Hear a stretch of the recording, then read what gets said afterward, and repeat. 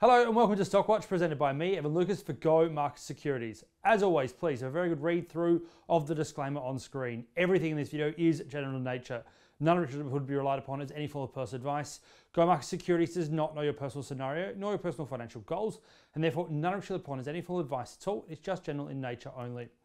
James Hardie has just come out with a first quarter for the calendar year and also the third quarter for their financial year. The results around where they're sitting, and they're quite interesting because don't forget, if you have a look at James Hardie, it's moved up 20 bucks in the last sort of year and a bit into where it's been from that sort of 2023 low to now. If you look at those numbers, they're not bad in terms of what you see there. If you have a look, a modest 1% miss on revenue at $7.31 billion versus $7.34 billion expected. But you look at the EBIT number, it was better. You came in at 931 versus 824 million.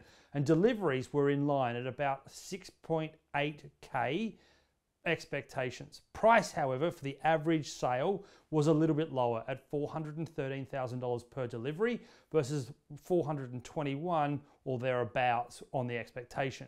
But it's looking forward that you really need to look at with regards to where it sits.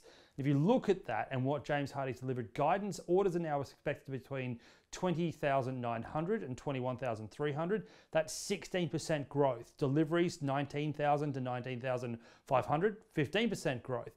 And average sales between 420 and 425,000 is a 2% sequential growth movement year on year.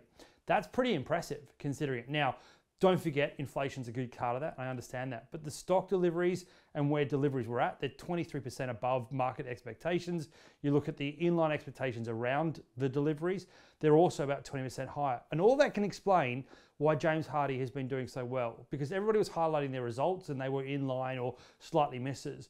But if you actually look at the operations of the business, it's still really moving quite far ahead. And that's despite all the interest rate rises problems that we've been going on across the globe. That's despite the fact that at the moment, there's sort of particularly the emerging market area is getting a bit tight. It's a great story, James Hardie. Watch it quite closely.